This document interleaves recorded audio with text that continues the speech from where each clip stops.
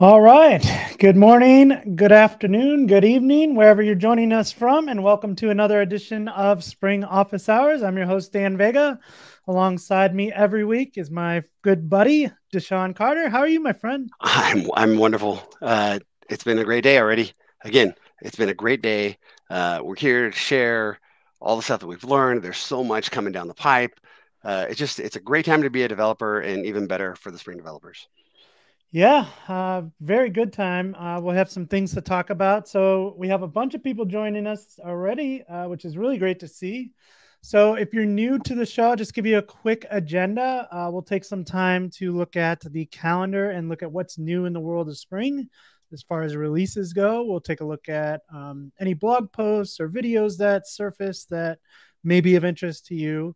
And then we'll go ahead and jump into today's topic, which is going to be spring to production. So it's not enough to just build an application. You need to get it out there in production for others to consume or use or take, whatever you need to do with it. You need to get it in production somehow.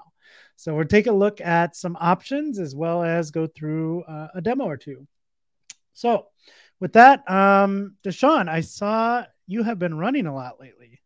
I've been trying to do 5K every day. I love it. I was signed up for the Garmin Marathon or the Kansas City Marathon here coming up this weekend. But now I'm just going to be doing the half. I'm going to take it easy, and that'll give me time to get into my son's football and soccer games.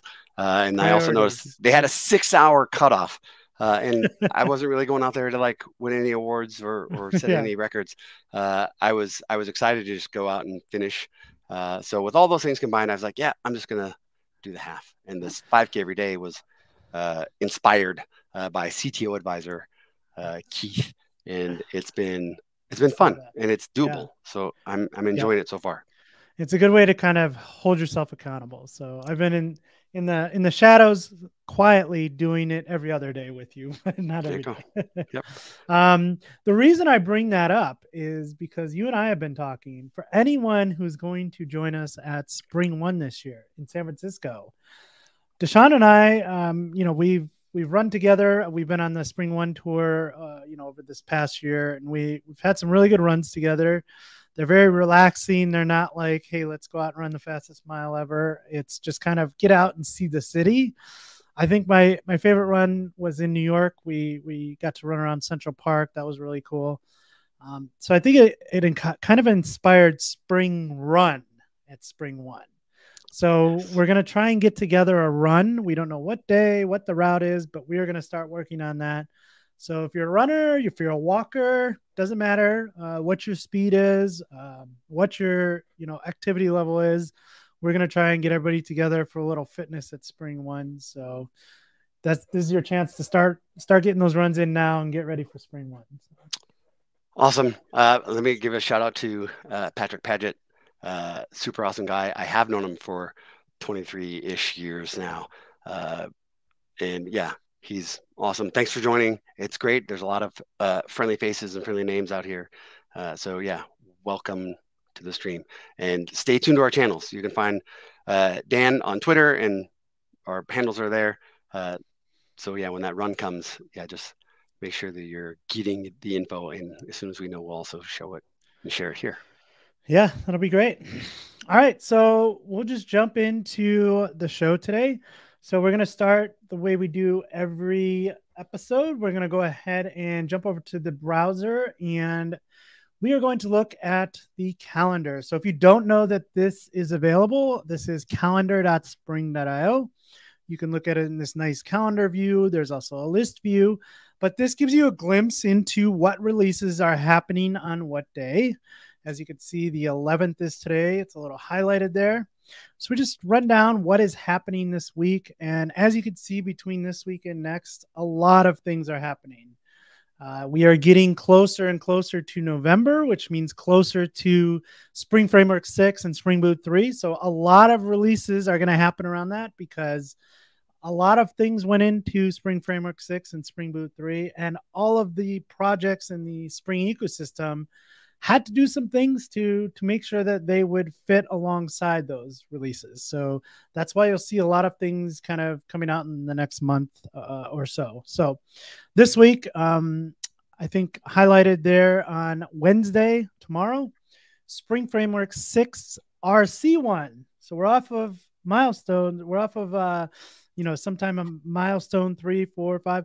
We're actually on a release candidate. That's what that RC stands for. So release candidate 1 for Spring Framework 6. Really, really interested in seeing that. Anything else that kind of stands out to you, DaShaun? I mean, obviously we had on Jonathan a couple weeks ago, and we talked about observability. Bunch of Micrometer releases went out yesterday, and today I believe I saw a couple things. So a lot of things around observability. If you're new to observability and what observability really means, go ahead and check out our show from 2 weeks ago with Jonathan. He kind of walked through the kind of 3 pillars of observability. Yeah, I learned a lot. And great demo too. Yeah, so that was really good. So if you're interested in that stuff, go check that out. And then, some Reactor stuff. We have Spring Retry, Spring Batch, Spring Data, a couple of releases there, Spring Data release. So those are exciting, and Spring LDAP. So since we have a lot more people that are kind of new to the show, today's our first time streaming on the Spring Developer channel. We also stream on a bunch of other channels.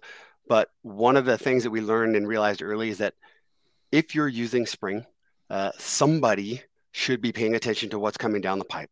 And that's what we want to do here. We're kind of showing like, hey, here's the things to be ready for. Here's the things you should be looking ahead to, so that you're not caught off guard. Somebody should be reading the release notes. Somebody should be understanding what's being deprecated and what's added with the new features. So we're trying to use this as a reminder that it's always changing, it's always growing. And that's one of the benefits of using something like Spring Boot is, with our initializer, we're making sure that all of those releases are tied together and they all work together. And that's one of the other benefits you get from the Spring ecosystem. So we want you to be aware of what's coming down the pipe, and we want you to see, what you get to look forward to. I am enjoying evaluating the release candidates and taking my old projects and upgrading them to the new versions and seeing what I run into.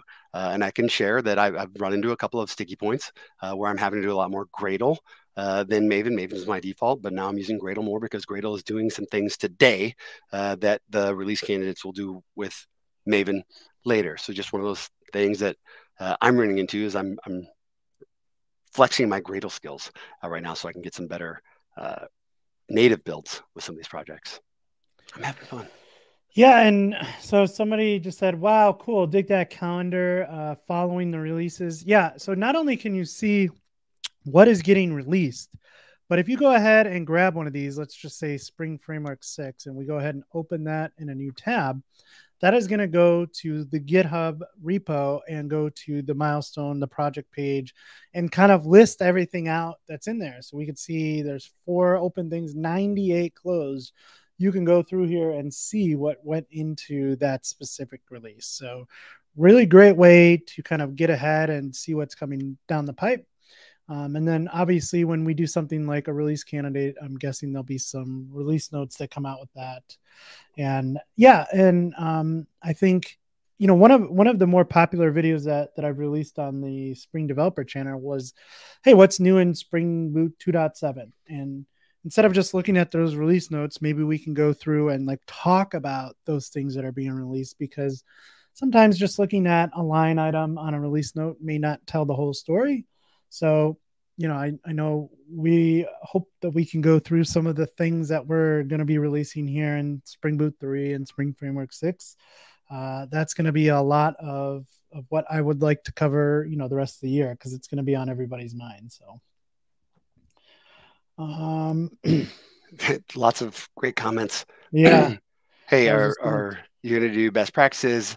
Today is actually a really good day. If this is your first time tuning in, it's a really good day to talk about these best practices and architectures and what we're going to see on the way to production. So great day for you. Also, like, hey, yeah, we have been covering Spring Security. There's different levels, different facets of how Spring Security integrates with the rest of the ecosystem. And there's a bunch. And here's the magic part is we're not just coming here to kind of show you one thing and move on.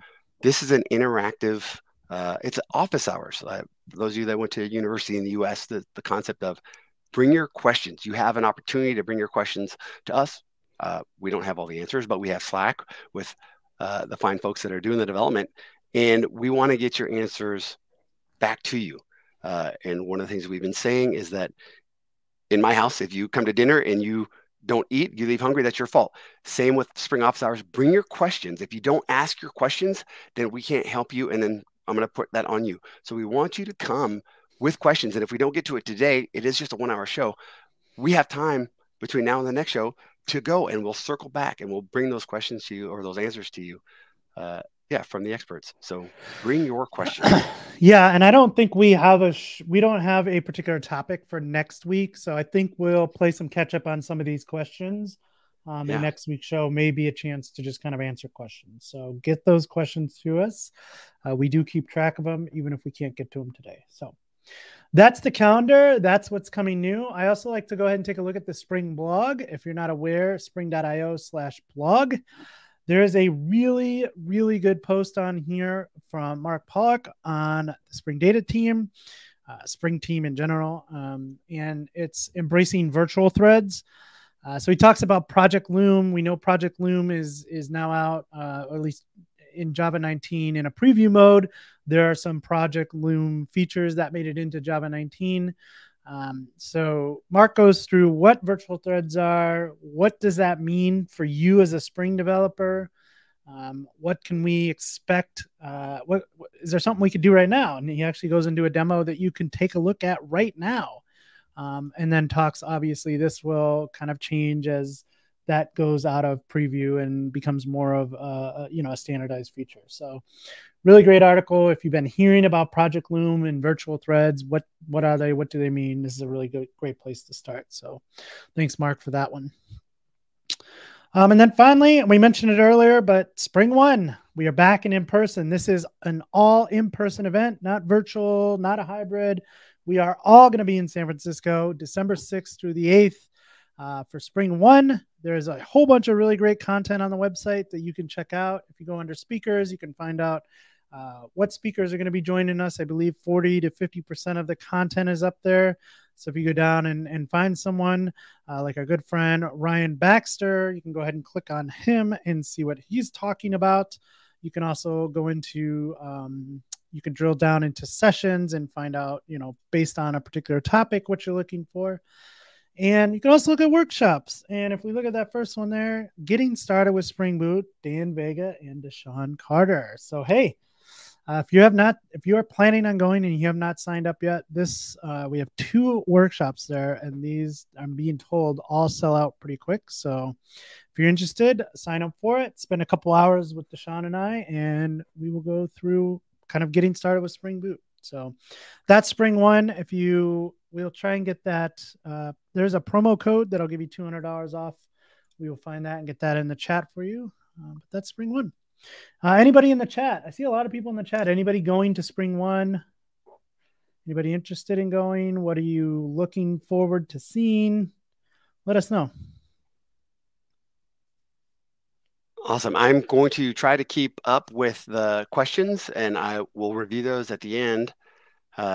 But there's lots of great questions. Again, feel free to ask. This is being streamed on multiple channels, so I'm trying to kind of share across channel what's happening. Will is asking, is this Spring 1 content going to be streamed? No, it will not be streamed. It'll be prioritized for the people that are there. Eventually, some of the stuff is going to make it out. But yeah, it's not going to be streamed live. You'll have to show up. Yeah. All right.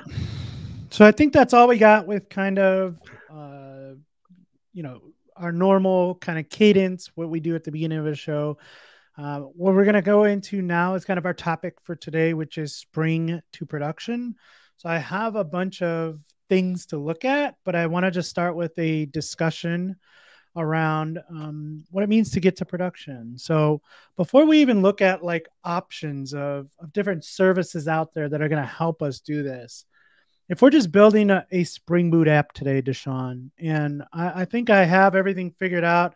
Maybe I just have this simple blogging application that I wrote, connects to a database. It has some configuration. I'm ready to take this thing live. What are my options? Like how can I get something that can go ahead and take out and put into production somewhere? Yeah. What are they? Like, one of the things is, where are we going to start? We have our initializer. We can start there. It's awesome. But once you've done that, like once you've gotten past the basics, which we've been covering a lot of here, once you've gotten past the basics, then what? I like to say I'm a proud founder of dozens of failed startups along the way, but I've been part of some successful ones as well.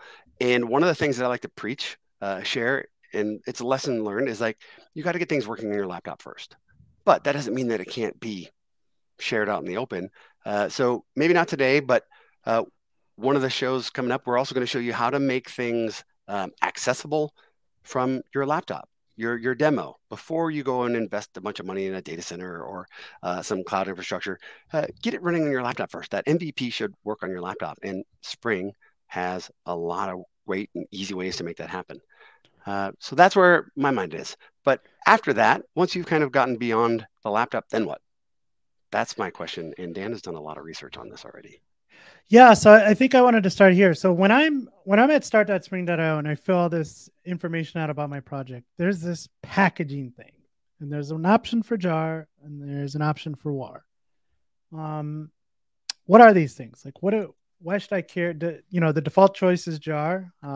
As Josh famously says, make jar, not war. War, do you use this for anything anymore? Do you package as war? I know some companies still do because they have their own infrastructure in place, and they may be supporting legacy systems that do that. But is your default go-to now just simply to package as a jar? I can't think of the last time that I packaged something as a war file. I think it's been at least 7 or 8 years since I've done that. Yeah. Yeah, and I know there's still people that are doing it. But me personally, I have not. All right. So if I package it as a jar, that gives me the ability to do what with it? Where can I send this jar? Pretty much anywhere? Yeah. The nice thing about the jar packaging is you can actually package those as executable jars. So when I do a build, I can I can run it right there. We have our Maven plugin and the Gradle plugins where we can actually just run it locally. But you can also set it up as an executable jar. So I can deploy it as a service running on my laptop and let systemd or whatever the system is restart it as needed and manage it as another service. So you have all of these cool things that you can go. And then you also have the idea of I can put into a container. Again, all of these things are kind of out of the box, built in, and it's super easy. Maybe we should show that part first, show how easy it is to like, hey, I've got an executable jar. Hey, I've got a container. That might be a good place to start. We've shown it enough on the show, but we could do a quick one. Do you want, actually, I think I have, let's see if we can just pull something up here. All right, let me open just a previous project that I had. So I wasn't ready for this. I should have been, but I had this like quick hosted blog sample application that I had. And I was just using this to kind of post to different services, some of which we're going to talk about today. So let's talk about that. So when I created this back at start.spring.io, it gave me that option as jar war, and I left it as jar. So if you look in here, we have all the properties for application, what version I was on. Here's my group ID, my artifact. We have a description, we have properties, and then I think we just have, is it not in here anymore? Oh, I thought the project type was in here, but I guess not. So this is by default where you can go ahead and build a jar. So one of the ways that we can do that, so we can open up a terminal. We can also come into this Maven plugin here. So I'm going to come in here. This has actually using a Maven wrapper. So if I'm in the project, I should be in there, right? So we can just say Maven wrapper, clean package. And if we look at that, that's going to go through and package up our application. And you could see that we get this jar. So building jar users hosted blog snapshot.jar. So that's in the target, and then hosted blog snapshot.jar. So this includes everything that we need, right? Right, DaShaun? This is like, hey, everything that Spring is going to give me, all of my code, that execute the embedded version of Tomcat. So I should be able to essentially, because that has everything that I need, I should be able to just say java-jar and then come into target and then say hosted blog. And then it will go ahead and run my service, and my service is up and running. So because it has everything there, I can go ahead and take that jar and push it anywhere, push it up to, some type of cloud service, things like Heroku and AWS and Azure and Google Cloud. They all kind of take this executable jar, right? This Uber jar, because it contains everything. So that's one approach. What's another thing we can do here? We can Spring Boot build image. So yeah, so we can say Maven wrapper, Spring Boot build image, or is that the Gradle one? Whoops, sorry. Build dash, yep. So what is this doing, DaShaun? This is doing all the Docker things. Yep, so this is pulling down build packs, but again, you get it out of the box. So if you've got Docker running, this is the build image is allowing you to build a OCI image of your Spring Boot app. That's it. So you don't have to go and build a Docker file. It's all done for you, and it's using the latest and greatest from upstream, right? It's grabbing it from Paketo, and it'll grab the latest version. You can also switch. We had one of those questions earlier on a previous show. You can switch, and you can configure how that OCI image is being configured in output, but these are OCI compliant images. So you can run it on Docker, you can run it on Kubernetes, you can run it on other, and it's nice. You get it out of the box. So those are kind of the two main outputs. Yep. I think I'm definitely leaning more towards having these images, these OCI images, over storing a jar file. Yeah, and that's where I'm at today, but there's options for both. Again, and where you're at. One of the big pros for containers is, I mean, it's going to be the same on your machine as it is on my machine, right? Like there's no change there. It's going to be the same. Um, and anytime you start writing your own Docker file, especially over here in Java Spring Boot, you should go ahead and pause and reevaluate life because you're spending your time in the wrong place. Unless this is something you do all the time and you're very good at, then great. You are way better than we are, because I would much rather focus my time on something else. So using these build packs that come kind of bundled with our Spring Boot apps, definitely a plus. I saw another question I want to answer real quick. What is more preferred / used in the industry, Maven or Gradle? So again, my kind of default too is Maven. And I think if you look at a lot of the surveys around, like a lot of people are still using Maven over Gradle. But I will say both of them are very great solutions. One thing that if you ever get into having to customize the build process and you need to like write your own plugins or write your own code, Gradle's really great at that, because I don't know about you, but I'm not like, I've never written a Maven plugin. I'm sure it can't be that hard, but being able to do that is a lot harder than Gradle build file, just writing some code that can do something and kind of hooking into one of the build steps. So I found that if you need to like customize the build process, Gradle is a really great approach. They're both great. I'm not going to say one is better than the other. As with everything in software, it depends on what you're doing, right? You can't go wrong with either of them. I use Maven a lot. I've used Gradle for things in the past. So sorry for the non-answer. I'm going to go with it. One of our regulars is asking about the build packs, asking if like, hey, is this right? Like, should we be doing this? Could you scroll back up, Dan, and show like, hey, why are we pulling these images build packs from Bellsoft? Why are we depending on this third-party company for production? So Bellsoft is your JVM. That's your JDK. That's what is going to run. That's the runtime that is putting into the Docker image. You can definitely put in your own, but this is one that's supported upstream. So my question back to you is, if you're not using Bellsoft, which one are you using? These are the open source options, and these are ones that are supported out of the box. So beyond this, if you are looking for support, you have options of getting support all the way down. So you can have a support contract with these build pack outputs. And that's something that, we're not here to talk about that kind of stuff, but you have options. And I'm going to ask like, hey, I would love to have a conversation and talk about where you're at, because you've had a lot of questions over the past few weeks, and I want to help. And I think that one-on-one might answer a lot of those questions quicker. And then maybe we could turn it into a show. We could turn it into a segment and discuss what we've talked about. So yeah, send me a message and let's talk. And then here's another question. How do we override application properties using build image?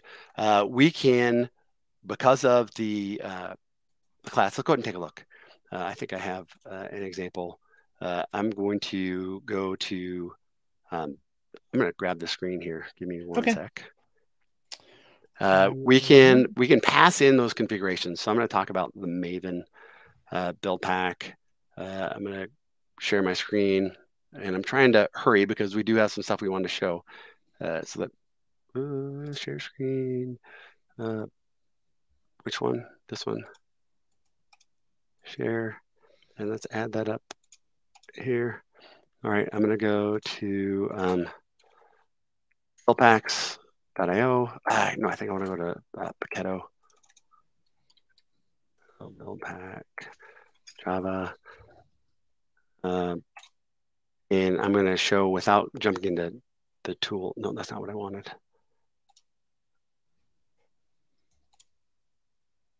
Here we go. I can pass in all of these configurations into my config for Maven. Let me see if I have a project that I can pull up as an example. Here we go. So I like to deploy things to Raspberry Pis.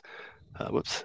So what I do is I I don't have to use the build pack. I don't have to use what was there. I made my own build pack. It's pulling from the upstream build pack, but I made it so I could deploy to ARM64. And here's an example of things that I can pass into that build pack. So I can pass into the plugin, which is going to pass configurations into the build pack for things like JVM size, memory, garbage collection types, whether you want a native image or not, you can pass those in, and there's an example. This is a public repository to go and take a look. And the other option, the documentation on Paketo has great examples. So hopefully that answered. Yeah, Spencer Gibb, who's on the Spring team, just chimed in too. It says Bellsoft is a JVM that VMware supports commercially. So thank you, Spencer, for that. Yeah, awesome. Cool. So I think what I want to do now is I want to take a look at some options in getting our project. Now that we know how to build them, we saw some options there. What are some options to get our projects into production? And as I said at the beginning of this, we don't have like this great big list of things to give to you and hand off to you. I've been getting this question a lot lately from different angles. Like, hey, I'm a person who is just trying to learn Spring and I want to get a project out into the wild. How do I do it? Then there is another persona of, hey, we have this really great startup idea and we're building on top of Spring. Where does that project go? Then maybe there's another persona of, hey, we're building this very large distributed application and we need enterprise support. Where does that project go? So what we're going to do is look through some options today, figure out how we can kind of classify them so that we can put a list together to kind of hand off to everyone in the community. Because I think that's one thing that's kind of missing is, you know, what is your persona? What are you trying to do? And then what are your options for getting that thing into production, right? So I came across and looked at, you know, I found a bunch of options. I also asked these questions out on Twitter. I got a bunch of like feedback. And I know Ted's joining us today. Ted kind of gave me a couple options. And the first one he gave me is one that I was not familiar with. And so I want to show that off right away, which is Railway. So Railway, I would consider this kind of a like an abstraction, like an easy abstraction on top of some other cloud provider. But what this lets you do is just kind of push your code to, say, a Git repository on GitHub. And they have a free tier. So you can see up here, this free tier I started has like 500 hours. And if you want to get an application out there just to kind of check it out, this is a really good way to do so. And as you can see, I was able to get a blog up there this morning. And then if you go ahead and hit it, I have a particular REST endpoint at API/posts, and there's a way to go ahead and hit a REST API. So that's one option. Again, I think what we want to hear from you guys here in the chat, what options have you used in the past for getting things into production? We'll make note of that. Maybe we could take a look at one if we don't already have it on our list. And again, what buckets can we put these into? So right off the bat, DaShaun, what would you classify this as? Do you agree with my kind of initial personas? Like, I'm someone trying to learn. Let's just get something free out there. Maybe I'm a startup trying to get the next Twitter out there, but I'm starting with no users. And then I'm an enterprise. Do those feel like good buckets to you? Yeah, there's some kind of matrix here about like cost, value, other. But yeah, I think that's a great place to start. All right. And the only reason I ask is because as we're looking at these, I just want to put these into buckets in my head so that we can get this kind of document or something together to give to the community on what we go through today. So another one that is near and dear to my heart is Heroku. So I know as soon as everybody sees Heroku, they're going to go, but there's no free option anymore. And that's true. There is no free option as of like November 28th. But there, again, it's as a developer and me wanting to get something out into production, this makes it very easy. I just get my code out there. I don't have to worry about all the, the infrastructure stuff. So Heroku, I think another great option. I saw here's Ted. Railway is very much like Heroku, though with fewer options, uses our favorite build packs for deployment. Yeah, I actually noticed that though. The build packs on Railway were a little bit different. They had a Paketo build pack, but it was like deprecated, and they were using something else that I was not familiar with. Let me just see if it's in here. Yeah, Nix packs. Again, I'm not huge into the build pack world, so if you've done build packs before, maybe that is a big one out there. I just hadn't heard about it until today. So, and Spencer's answering questions. Following what KPack? Oh, I think that's why do we need Docker? Why do we need Docker to build the image? You need something to build the image. mm-hmm. To run, but it doesn't have to be Docker desktop, for example. You just need something that can build the images. You need some container platform because the build packs are containers themselves. So you have to have some way of running them. All right. Yeah. So Railway, Heroku. The other couple of these that I want to point out are things that I have not used yet.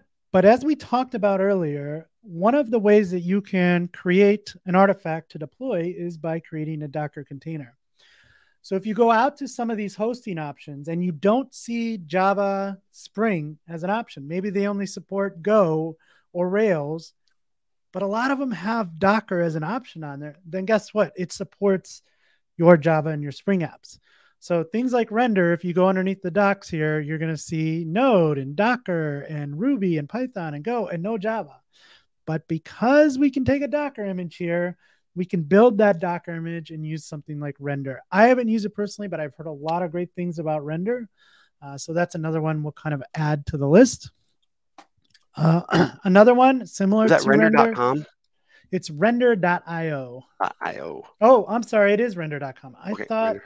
Sorry, fly was .io. And yeah, the image will be running anywhere. Wonderful. Yeah. So again, if you can create an image, a lot of these like cloud providing services will support you, even if they say they don't. Another one is fly.io. Again, I've heard a lot of great things about it. I haven't used it personally, but again, it does take a Docker image. You don't see Java on here, but Docker. So that'll work. Yeah. Another interesting one I ran across was porter.run. So this is also if you're migrating from something like Heroku, they do have a white glove Heroku migration service. So if that's something you're interested in, maybe take a look at that. So those are kind of my like abstraction on top of some other cloud provider options that are, hey, just give me a jar, give me a container, give me the location of your GitHub repository, and we'll take care of the rest for you. No provisioning, get up and running. And some of these have free tiers, which again is a good option if you are in that first bucket of, hey, I'm just learning Spring and I want to get it out there. Hey, Dan. Yep. Matt says, hey, I never hear about any of these. Like, do you announce these anywhere? Maybe because we've kind of been kicking the tires on this format. It's really gained momentum and popularity over the last few weeks. We are still just doing one show per week. We expect that to change in the future. But yeah, now today's the first day that we actually are streaming on the Spring Developer channel on YouTube, but we're actually streaming across multiple channels across different platforms. So yeah, stay tuned to where you normally get your information. You found us today. Hopefully you'll be able to find us again next week. But yeah, right now it's pretty regular at the same time every week. And I'd say check out tanzu.vmware.com, the developer center. There's a whole bunch of free resources on there, but Spring Office Hours is one of the shows. So if you go under Tanzu TV and you go to Spring Office Hours, you can always see what is coming next. We usually get these scheduled a week out, and then you can go ahead and take a look at past episodes as well. And the questions that we get here, like, hey, what's the data grid for the front end? I need a searchable data grid for my Timely project. Spring Native services in serverless containers. These are actually all things that we are talking about, and we have content for them. And a lot of times, if we don't cover it here, it's going to end up on the Tanzu Developer Center. So we're making guides along the way to address the things that you are dealing with as you're on your journey to production. So yeah, you have tons of options, but it's all the same ecosystem, and we're gonna cover as much of it as possible. Some content is gonna be better in the live format, and some of it's gonna be better as a guide that can be easier consumed by the thousands. All right, next up on my list, Cloud Foundry. So this changed a lot of things. I know we were talking before the show. At a previous position, we at a Fortune 50 company, we used the Pivotal version of this, Pivotal Cloud Foundry, and this kind of changed the game as far as Java and Spring goes. Just being able to CF push something to Cloud Foundry. So yeah, Cloud Foundry is more of the top level project, right? And then Pivotal Cloud Foundry was like the pivotal offering of that. So Cloud Foundry is open source. You could find different implementations of it, different providers, if you will. But yeah, it gives you a really easy way to just go ahead and push something up and push something in it. And it's a cloud provider, right? When I think of platform, this is what I think of. I think of Cloud Foundry and the developer experience of just CF push. Yep. My code goes. It's not really CF push. Not a lot of developers were doing that, but git commit, and then some pipeline takes that and lands it in production. Yep. And I've seen amazing platforms, amazing infrastructure, and path to production, paved path to production built around Cloud Foundry. Cool. All right. So those were kind of the first buckets I had. The next ones, again, a little bit more provisioning, but hey, we're going to give you the power to do anything and everything that you want, which is pretty cool. So I know DigitalOcean, I used them in the past for just virtual machines. So I know you can get just a VM up and running if you want, and pretty much do whatever you need with it. So that's an option. And then we have our cloud providers. So if you want to use something like AWS, if you can use that, one of the complaints, if you will, that I hear from developers that are just trying to learn Spring, maybe for the first time, is, I'm a little bit scared to just put my credit card in to AWS because I hear horror stories about this. And I think with any cloud provider, I think that is one thing you need to be very aware of up front. But there are ways to mitigate that too. With every service, you have ways to do kind of billing notifications. Like, hey, my billing threshold is $5. If you go over $5, cut that off. And especially in a world where you're just pushing some sample application up, right? Make sure you understand the billing for each of these cloud providers. So if you understand that, these shouldn't be that scary. So obviously AWS, we have Google Cloud, some really great products over there. And then one that we're going to talk a little bit more about today, which is Microsoft's offering, which is Azure. And Azure specifically has something called Azure Spring Apps. So we're going to take a look at that. And I think DaShaun is going to walk us through something. Yeah, or do you want to go through some... Yeah, let's talk about it. The difference. So I'm gonna pull my stuff up, but I'll talk about it first. The idea that I have a jar file or I have some image. I do a talk called "My Children Will Never Deploy Active Passive." Let me see if I can pull mine up here. And what I did there was I kind of try to talk about like the different phases that you might be in of your application. And I used Azure Spring Apps to do the deployment. And I know that if you go into any of the large clouds, they have these basic constructs, a VM, or they have some managed services like a database where you might have been used to in doing the install and having some scripts that do your updates for your Oracle or your Postgres or MySQL. In the cloud, they understand that you're using a database. So they are going to manage that database for you. they're not all equal, but you've got options. And what we want to help you do is get the right option for what you're trying to do. And in the past, we had options where it was just easy. I used Elastic Beanstalk for a while for my Java app, and I go and I get this Elastic infrastructure. And Azure Spring Apps is kind of the one that allows the most flexibility. It kind of fits the talk track that I was trying to deliver. And here's just an example of I need to increase my font. I apologize, but I just have like this Terraform. This is, hey, go and deploy different regions. Where's my font? I'm gonna make it bigger so everybody can see. Sure. Cool. And yeah, it gives you this flexibility of, hey, I want to deploy to one region. This one is a single region in North Europe. Go and deploy my stuff. Azure Spring Apps under the covers is Kubernetes, but it also has some really cool integrations with the rest of the ecosystem, and that's why I like it. For me, it's got the plus things that I need in order to go to production, but I don't have to think about it. So yeah, it just works. Ted knows exactly what I'm talking about. But it can be, if you're new to the cloud, I'm providing here Terraform as an example of these are the things you kind of need to understand. And I break out my Terraform, not a standard, but it shows me, hey, I've got an Azure resource group. My resource group is called Single Region. It's in North Europe. That's cool. And then I'm going to deploy some Redis Enterprise databases. And it gives me, this is all the stuff I need. I want to have it linked. So it's linked to that cluster. Here's the cluster. And that cluster spreads it across different zones in that region. So I'm doing kind of mature deployment, but the whole point of the conversation is my kids are never going to deploy active passive. The idea of having infrastructure that's just sitting there waiting for something else to fail and be set up, we don't have to do that these days. There are tons of options to deploy active and have things in multiple regions and in multiple zones spread out across the globe.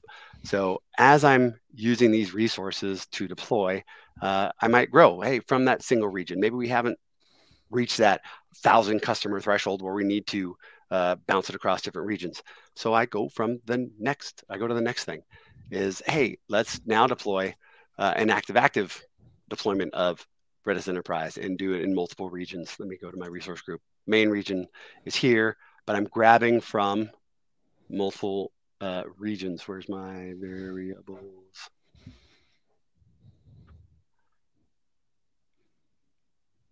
Where's my locals here? Sorry, Ron. So here in this case, I'm deploying to 5 different regions across the globe, and just using Redis Enterprise to kind of back up. But that Redis Enterprise is a managed service. I don't have to be the expert.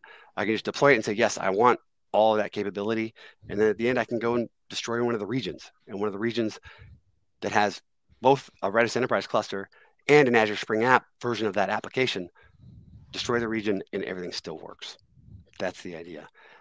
So again, with time, it's a great way. But all of these, I think the goal here, and we've had a lot of questions. I'm going to stop sharing. We had a lot of questions on, hey, it's DevOps. Like, where do we go? We want to see that. One of the first questions today was, can you show us some of these architectures, some of these best practices? And I get a clear understanding from the questions that we've had today that maybe we want to start showing more of that, showing what a reference example looks like. So let's jump back here real quick. Yeah, I do want to ask a question when it comes to something like Azure Spring Apps. And I think I had that same question for you. So what are some of the features that kind of sets this apart? Like why would you choose something like ASA? Like what are things that you would need that it can do for you? Sorry. That is a great question. Why? So I'm going to put this up here. Why ASA? Why Azure Spring Apps? So again, I'm just keeping track of the questions that were answered. This is my little notes. When I'm doing development, I'm just going to say, hey, here's me. I'm going to draw my little, I think, developer.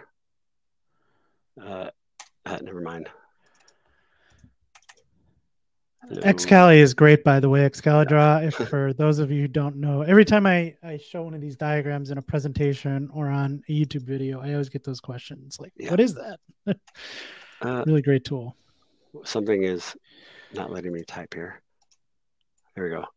So this is my app. It works on my laptop.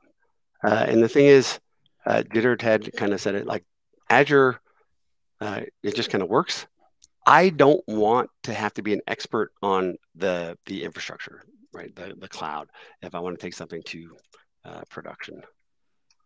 And the reason I like Azure Spring Apps is because when I do a push, when I do deploy that application, let's call it, I get a lot of the other benefits like metrics. It automatically knows how to plug in and integrates well with my Spring Boot apps. So I love that out of the box. I don't have to think about those things that we talked about last time with Jonathan.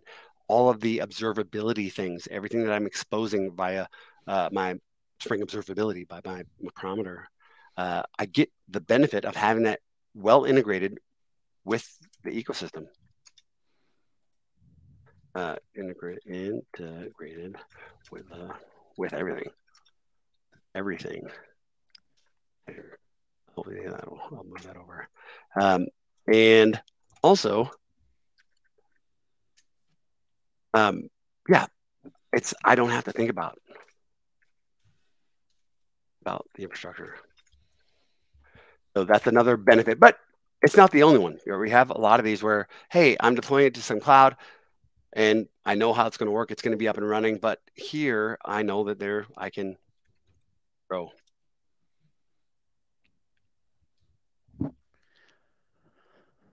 So this is why it's my default, and I'll go ahead and add on the available manage. I like what's on the menu. With that gets included in the Azure ecosystem. So it makes it a really nice fit for what I'm trying to do. And that's one of the benefits that I like. That's why that's my default. Yeah, I would say one of the big things that I came across was like if you're doing if you're building any kind of distributed applications with something like Spring Cloud, and you need service discovery and you need configuration. These are things that if you were just building a single app and you wanted to deploy to one of those other things that we talked about earlier, where it just kind of checks out your GitHub repo and builds something for you, that's fine in a monolith application. But when you get into these distributed applications that have all these different services like service discovery and a centralized configuration to multiple applications, these different cloud provider apps like ASA has that built right in, which is really nice. And I skipped right over these super important features. The idea that I don't know how it works on the other systems. You're teaching me about these other options that we discussed, Railway, Heroku. The idea of, hey, if I deploy a bunch of stuff, can they talk to each other? Is it easy? Is there an easy way to talk to each other? Is there an easy way to scale up? Can I do auto scaling? Those are things that I don't know about the others, but I do know are available here with the Azure Spring Apps. I think part of what we're going to have to do and share with the community is make sure that we're giving them an understanding of why you might choose one over the other. Mm-hmm. What you can do with option A versus option B, and kind of build out that and have a good shared understanding of why you might choose one over the other. But yeah, the other part is the integrated configuration. I can have a GitHub repository. I can say, hey, everybody that's deployed in this Azure Spring Apps instance is going to get their configuration from this repo. And as they get deployed, they're configured. That 12-factor feature. Yeah. Let my environment tell me how to be configured. Yeah, and that becomes super. Again, it depends on what you're building, right? Because if you're building the next Twitter and you're going on the Today Show and you're going to talk about it and you expect all this traffic, the $5 hosting plan on one of those first ones we talked about is probably not a great option, right? Like you need something that is going to scale. So it really all at the end of the day depends. As with everything does in software, it depends on what you're doing. So cool. I like that. I like these notes though. Again, I think part of again, these are live streams. These are not, we don't come in with a script here. We come in and have discussions about things. And, I really wanted to have this discussion about, getting Spring apps into production so that we could put these notes together and get a resource together to kind of share out with the community. So I saw some other ones mentioned that we didn't mention that I wanted to get in there. Paul said Oracle Cloud, OpenShift, Alibaba Cloud, especially for anyone outside of North America. So thank you, Paul, for sharing those with us. We've talked about Oracle Cloud, and they're super generous free tier. But we've talked about these in the show, and I think it would be good to kind of have some examples of how we take from start.spring.io to these services. If that would be valuable, we want to show you. But yeah, having these options identified at first, Alibaba. These are all great options. What else? Interesting. How many instances? How are they distributed? Yeah. Are they multi-region? Do you have the option to pick your regions? Those kinds of things become more important depending on where you are in that maturity, right? If all of my customers are here in Kansas City for my little startup, then maybe just a central region is great. But does Railway, Heroku, do the others, can they make a good experience for my customers here in Kansas City? At scale, I like to say that latency is the new downtime. And those kinds of decisions matter. Maybe not for your 1 or 2 instances, but when you're at that 10,000 or more instances of an application and your customer's experience is the business, those kind of decisions have a really, really large impact. What else? I'm trying to convince my company cloud native build packs is the way to go. And I would just like to say, hey, if your company is building Docker files, who's maintaining them? How much time are they spending maintaining those Docker files? Because I know that those container scans are going to pick up more from a hand delivered Docker file than they are from the build pack. So there's a trade-off there, but everything is a negotiation. There's always it depends. But I have lived that life of, hey, a new CDE comes out and it's affecting all these Docker files that I had created, and then I had to go and redo the pipeline for all those Docker files. That's another feature of Azure Spring Apps, is when something comes out, it's also using Tanzu build service under the hood. So what that means is the OCI image, let me draw another image here, a typical container. It has a please hold, OS layer. There may be a runtime layer and an application layer. So the OS, Ubuntu, Red Hat. Then the runtime, I'm going to do Java, so it's going to deploy a JDK on a different layer. These Docker images are typically considered as layers. They could be just TGZs. An OCI image makes it so that I can actually switch, I can pull out an OS layer and leave everything else the same. So the idea that I can, a CVE comes out and I'm using something like Azure Spring Apps and these OCI compliant images, I can have confidence that if there is a CVE in the OS layer, I can have Tanzu build service go out and I can update just the OS layer. I don't have to rebuild everything. I can send out that tiny layers updates to all the containers that are running because I know what I've built. That's all a part of that system. So the updates get out there faster. I've got confidence and I can go forward. I don't have to think about it. So those upstream cloud native build packs allow me to do that first step. Having a service like Azure Spring Apps allows me to do the second part where, hey, maybe it was a problem in the JVM. Go just replace that layer and keep on going. I don't have to make changes in my application layer, and all of those things are handled by the managed service. Great stuff. Yeah, and go ahead and let us know in the chat. Either if you're joining us live, let us know in the chat. If you're watching the replay, let us know in the comments. Is this information helpful? Would you like us to put some type of guide together around this stuff? You know, we're not going to waste our time if nobody wants this, but we figured we were getting enough questions around this that this would be something that would be helpful. So let us know if you want a guide or a more structured content around, hey, I got this application, I want to get it into production. How do I do it?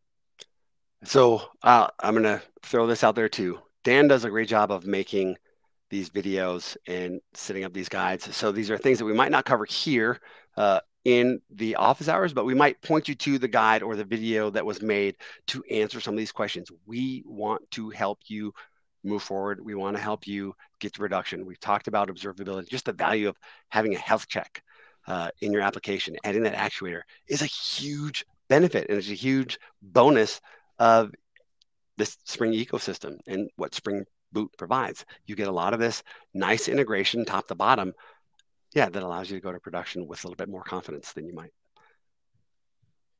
So this has been great.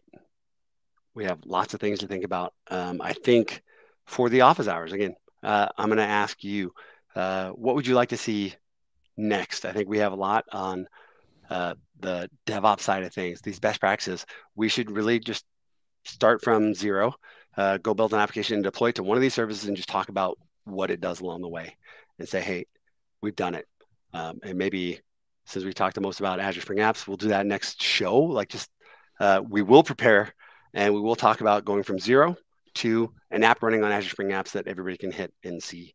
And we can talk about all of the things along the way, why you would choose something like this, why you would do something like that. And make that our next episode.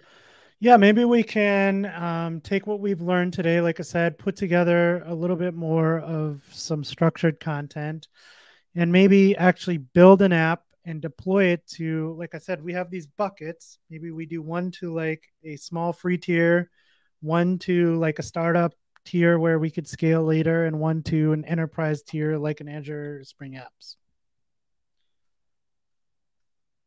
Yeah. Does Azure Spring Apps show you, hey, is it up and running? Yes. Azure Spring Apps will automatically connect to those health checks and give you the insights like I talked about over here. The metrics are well integrated, so I can have all of those benefits. I can move things. Hey, that region is down. I can have it replicated to another region. So you have tons of benefit. Best resources for learning Spring Framework and Spring Boot. I'm going to say today, go look at Dan's channel. He's got tons of stuff top to bottom. But besides that, you're going to want to come to Spring One and come to our workshop. I think those are the best places to get started, and just start somewhere. Bring your questions. I actually answered this in a recent newsletter. So if you head over to my website and check out some recent, they're free. You don't have to sign up or anything. You can just read them. But I think one of the things I started out with is you got to ask yourself what you want to learn Spring for, because Spring can do so many things. It is a solution to so many problems. So just saying I want to learn Spring is a pretty vast question. So figure out exactly what you want to learn. And then you can start asking like, okay, what do I need to learn now? I put a bunch of resources in there. So I think that would be a really good place to start. Sagar, I hope I'm saying it right. Check out our episode with Jonathan.